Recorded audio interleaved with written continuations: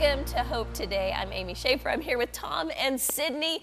And I just wanted to say today, happy, blessed, fortunate are those whose God is the Lord. So today we have a lot to be grateful for, Tom. We do have a lot to be grateful for, and coming up in just a little bit, you're going to get to meet two missionaries who are sharing the gospel of all places in Ukraine. I had a chance to sit down with them earlier, Curtis and Teresa Hubbell, and they share about how they got started in, get this, motorcycle ministries. I know a lot of us would sign up for that one. This was before God called them to minister in Ukraine, so it's going to be a great conversation. It's always incredible to hear how God is using people all around the world to make an impact for the gospel. And something I just want to quickly bring up today, because, you know, I love TikTok, and there's a big thing happening right now on Capitol Hill. There's a congressional hearing with the TikTok CEO that his name is Xiao Chu. So there's a lot of people, Tom and Amy, there's like both sides. So just want to hear your thoughts on weighing in, because I know a lot of people are for the ban because it's connected to China. There's a lot of people right now that are a little upset, like, don't ban TikTok because of the community and because of the, you know, the free flow of information. Just want to know what your thoughts are on a possible TikTok ban. Oh yeah, no big deal. Just a slight. I do have thoughts on this because my children send me TikTok videos all the time. They're like, hey, and we're laughing. I think social media platforms are kind of like money. It's neutral. It's whose hand is it in, and what are they doing with that money or with that social media platform. So as we know, TikTok can be used for good, to spread the gospel, to share stories, and also it can be used for bad. You know, I am concerned about a social media company that is run and designed by another nation, especially a nation that might not prefer us and might need to gather information from us or follow trends for us or learn things about us. So I'm really concerned about social media in general because of the control that it has.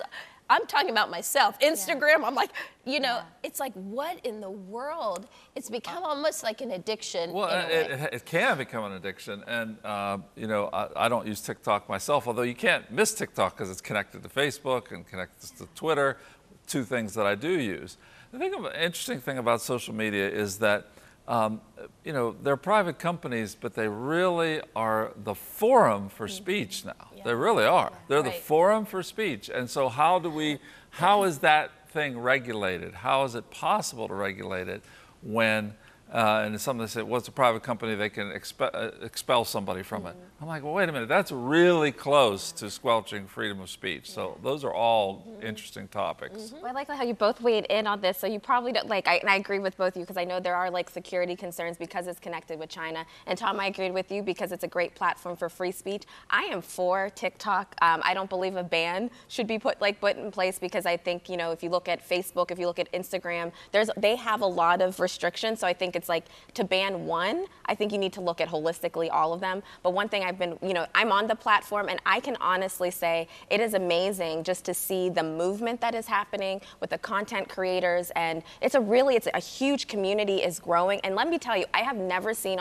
if you want to see a move of Holy Spirit 24/7 on a social media platform, I've been saying this, go on TikTok. I'm telling you, I've seen deliverances. I've seen people get out of wheelchairs, people being laid hands on. There's young people that are creating all these things, really pushing for the gospel. I've seen people saying, like, I'm coming to Jesus. So I just really think there's such a move like that is happening on TikTok. And an interesting statistic I've heard, 1 out of 6 teenagers are getting all their news from TikTok. So it's just like, it's a really big thing. Honestly, I get most of my news from Twitter, honestly, you know, because it's just like right there. But one thing that I think is important for believers is that it's stupid to not use these platforms for the gospel. Like, just to be like, I hate everything. I just want to go back to, to 1940. It's like, take whatever we can and use it for the gospel. I mean, we've got all kinds of little clips. The barn door is open. We're not, it's going to be hard to go back. There's going to be other things, but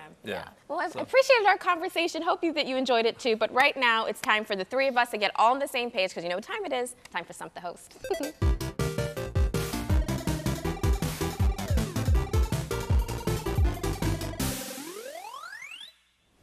All right, Tom and Amy, and you at home, are you ready to play? Here we go. Question numero uno. Which country had 7 years of plenty followed by 7 years of famine? I want to say Egypt. Egypt. I think we'll go with Egypt. Joseph, Egypt. All right. Got there the we sprinkle go. joy. That's from Genesis 41. And Joseph, what did he do when he stored up, didn't he? He stored up. So that's good. Here's the next one. What happened to the Jews in 587 BC? Okay. I think this has to do with Esther. I think so, because I swear I feel like it has to do with Esther and with Haman, and they were like for such a time as this. Because I don't know. It was when Babylon carried them away into captivity. Or it's that. I just. It's still Babylon. All right, but it is Babylon carried them away into captivity. Yeah. Amen! Yay! But it's kind of. On the edge of what that whole story too. I saw on a footnote in the Bible reading recently with the story of Esther. I saw it on TikTok. True. And here's our final. And here's our last question to answer. We are on a roll. What is the name of the feast of unleavened bread? Is it Shavuot? Is it Pentecost? Or is it Passover? Because it's Passover? Quick, it's Passover. Passover. It's Passover because isn't it like the because I literally was just reading about this. Feast of unleavened bread. The Passover. It's Passover. I'd say it's Passover. Passover. I mean, Passover. We're overthinking this. We got it. Passover. We talked our way through that one, didn't we? It is Passover. It is Passover. Good job, everyone. I hope you guys do play at home. We have fun doing that. Well, when we return in 60 seconds, you'll get to see my discussion with Curtis and Teresa Hubbell and see how God has used them to share the good news of Jesus in Ukraine. We'll be right back.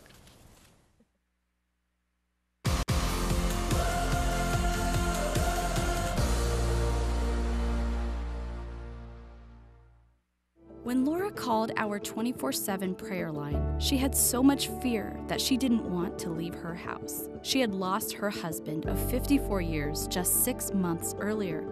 Laura was flipping through TV stations when she came across Cornerstone Television. She felt compelled to call. One of our prayer partners talked, listened, and prayed with her for 45 minutes. At the end, Laura said how much the ministry had helped relieve her fear. Praise God for how He is using CTVN. When you give, you become part of what He is doing. This month, when you give, we'll send Wild Expectance as our way of saying thank you. This book will inspire you to live your life as God intended. To give and request your copy, visit us online at ctvn.org/donate or call us at 888-665-4483. Hope happens here. Curtis and Teresa Hubbell, missionaries to Ukraine, which is a very interesting thing, I'm sure. Curtis, tell me about your story. How did you get involved with Ukraine? Well, that story actually starts a long time ago, but we've been going to Ukraine now for the past few years for various lengths of time. But we've been missionaries here in the United States for over 20 years doing motorcycle ministry. So I have to stop you right there before we go on. Tell me about motorcycle ministry. I'm excited to hear about this. I'm not a motorcycle rider myself, but I think that's a tremendous inroads into a group that maybe doesn't hear the gospel a whole lot. Yeah, you're correct. The biker culture is very huge in the United States, and it's kind of hard to exaggerate how crazy things can and do get. I've been riding motorcycles since I was 5 years old, and so it was kind of always on my list that I would ride a motorcycle all over the country, and I've seen my dad do. And but I was a pastor, and so I started riding and made it up to the big rally in Sturgis, South Dakota, and I had been praying before we left, God, if there's opportunities, let me see them. And He showed me a group that almost nobody else noticed, and it was children.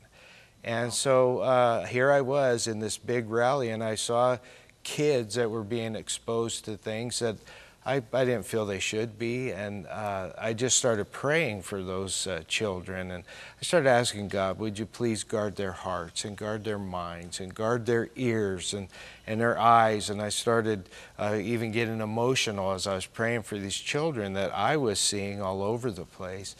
And finally I prayed a very dangerous prayer. I said, God, would you please send somebody to do something about this? And that led us on a over 20-year journey where we went into a motorcycle ministry. Our denomination appointed us as missionaries stateside to the biker culture, and we reached out to the whole family. So we did children's ministry at some of the bigger rallies, and just had a great time doing that.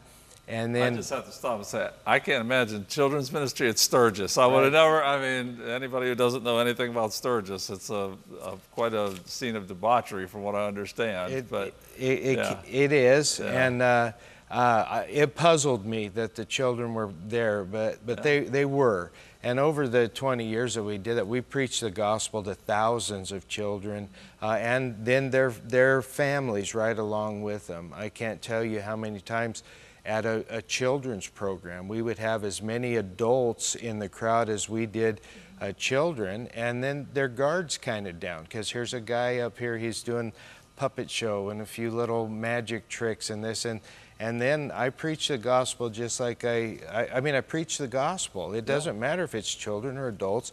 I preach the gospel, and we would have strong responses from the children regularly, but sometimes adults too. And so that's, you know, we spent a long time doing that, and then God started stirring me that there was something new to do, and that's where we ended up going to Ukraine to start motorcycle ministry. All right, so you're taking what's successful in the United States and going over to Ukraine. Teresa, what did you think when Curtis said, hey, I feel like God wants to do this in another country?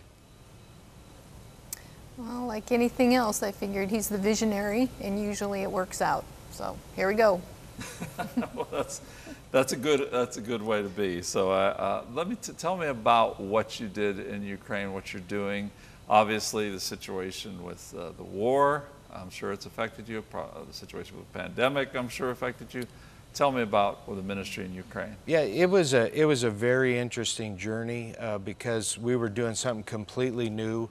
I kind of usually do new things, and so we went over, and our church wasn't quite sure how to get us plugged in, and so we just went and wanted to see how it would go, and it was tremendously successful.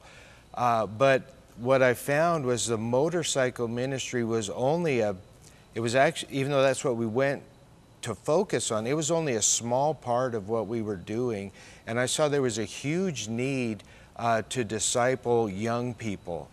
In the nation of Ukraine itself, there's not a lot of young people that see ministry as a viable thing to do with their lives. Most of the pastors, I don't talk about pastors as bivocational.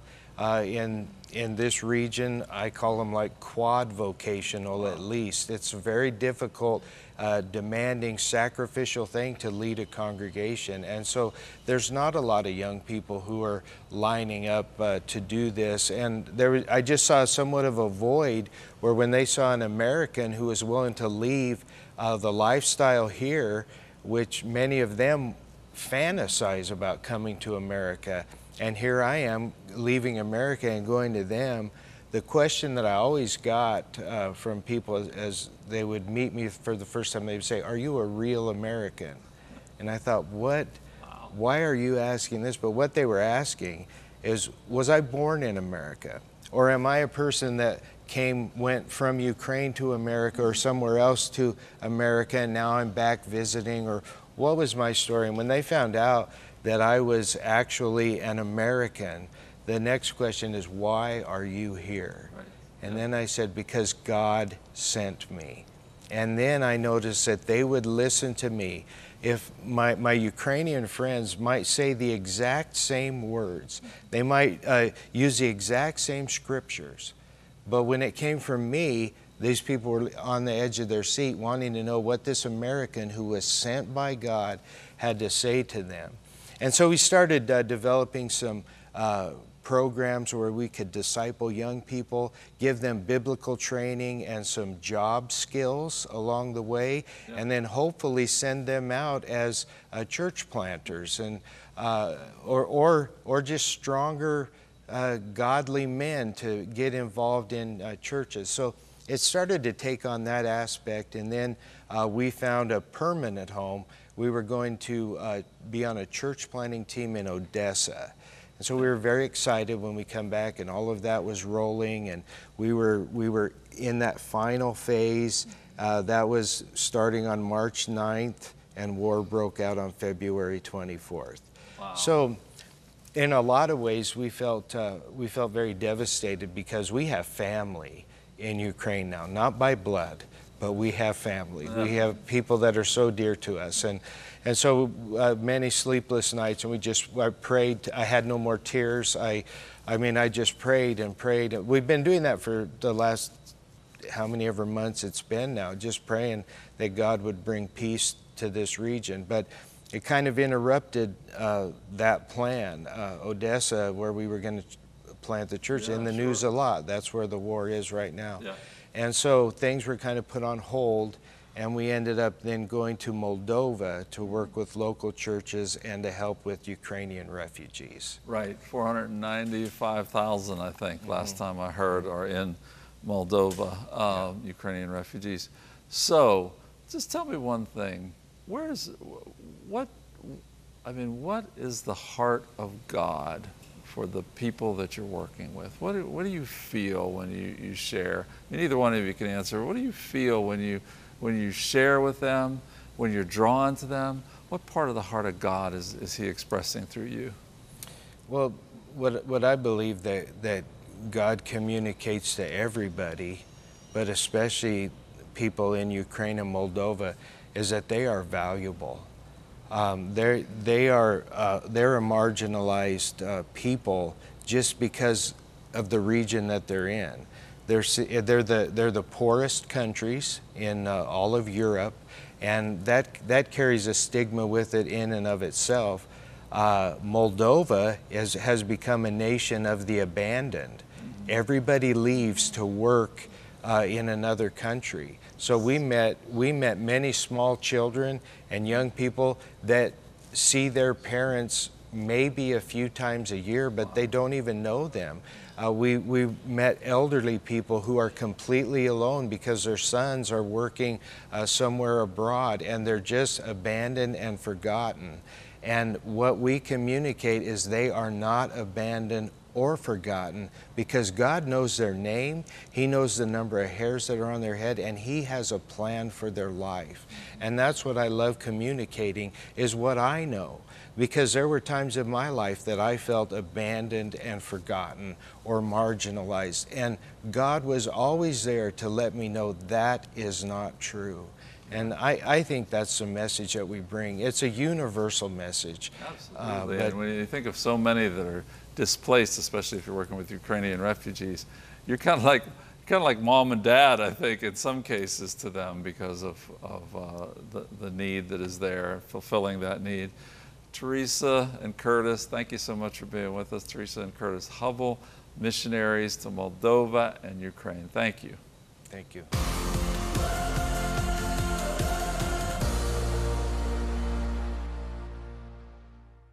Tom, what you doing? Oh, I can't find anything good on YouTube to watch. The commentaries, the blogs, the tier videos, the gaming videos, it's all boring. Oh, have you thought about subscribing to Cornerstone's YouTube channel? Cornerstone has a YouTube channel? Of course it does. Hold on, taking a pause to remind you to subscribe to our channel. Hit that like button and ring that bell for notifications. Now back to the video. I'll show you how to subscribe.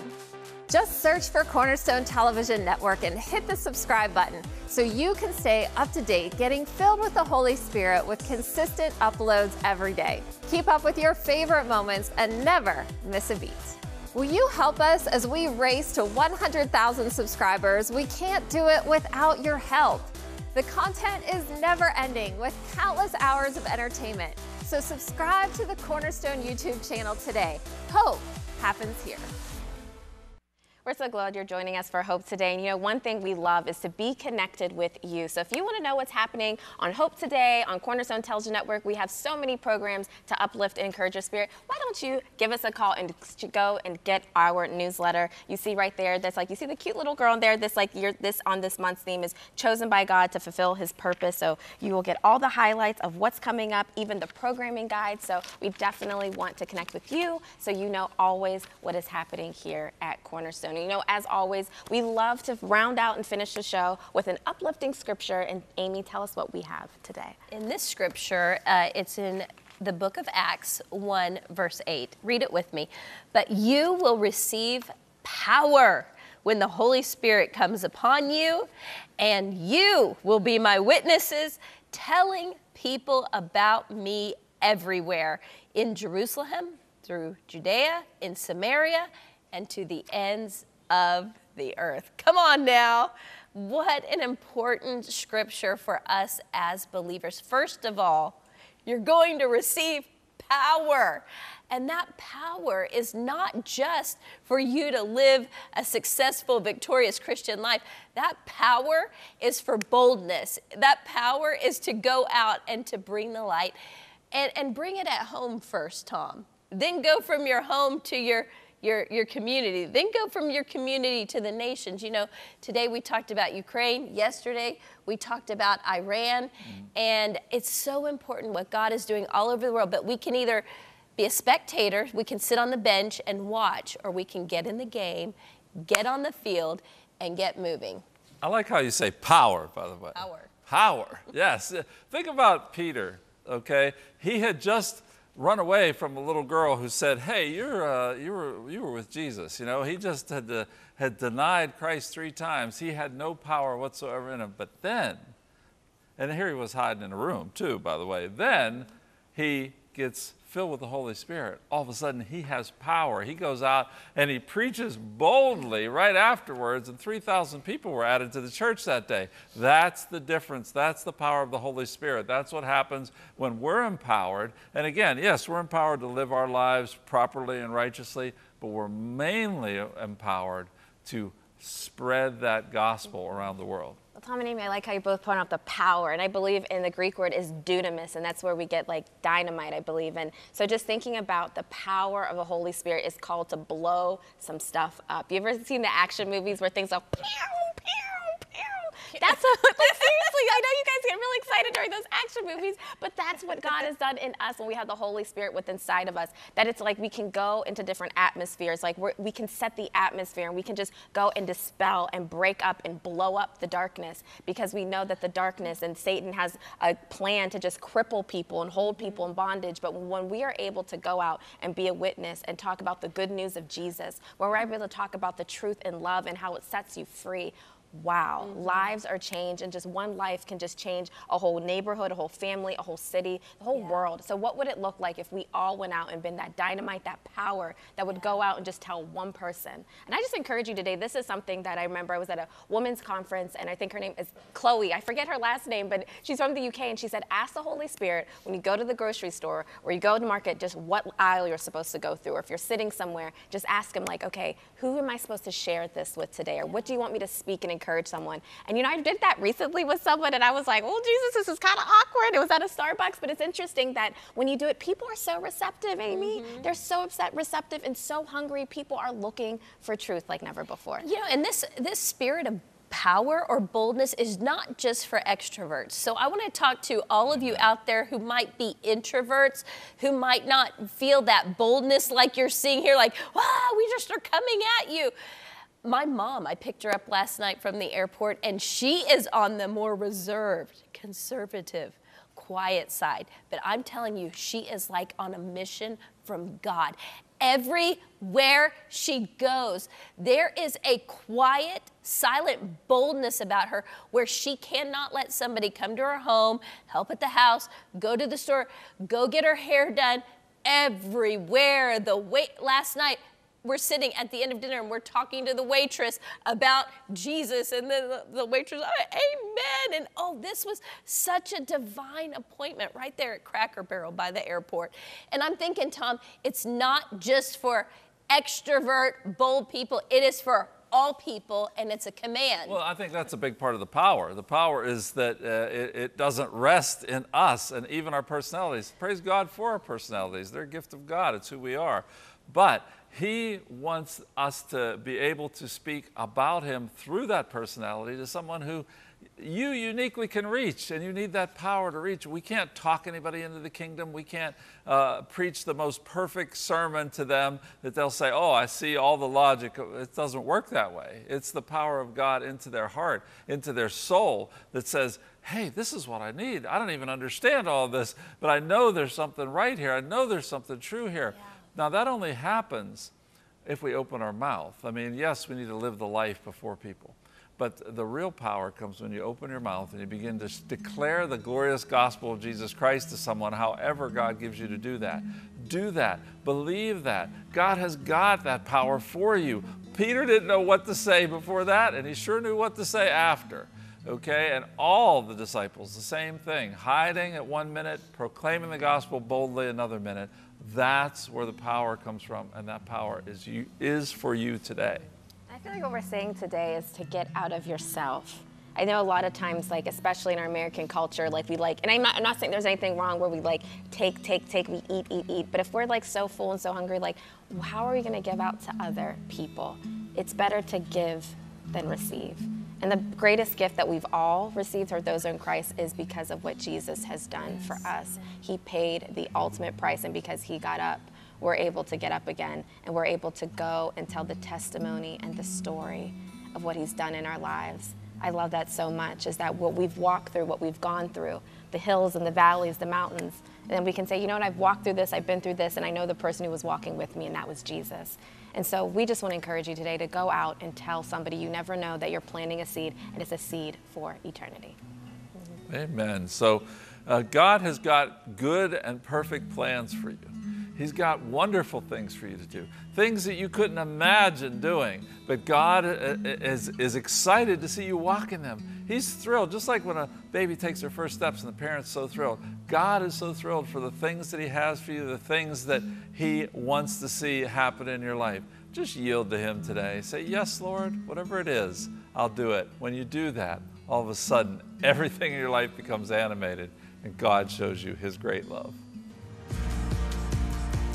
On tomorrow's Hope Today, giving God all the praise and glory through worship. Grammy-nominated singer, songwriter, and guitar virtuoso Tim Menzies shares about his faith journey and new album that gives all the glory to God. Don't miss tomorrow's Hope Today.